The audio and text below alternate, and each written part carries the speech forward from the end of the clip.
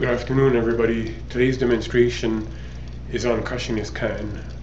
There is this soda can with boiling water on this hot plate. There's cold water to your left.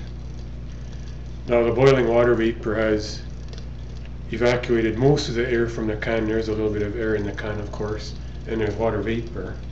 So what happens is when you take the can, bring it to the cold water, it will crush like this. Why did this happen? When the can got cold, the pressure inside the can decreased rapidly due to the condensation of the water vapor back into liquid water, and the atmosphere crushed the can.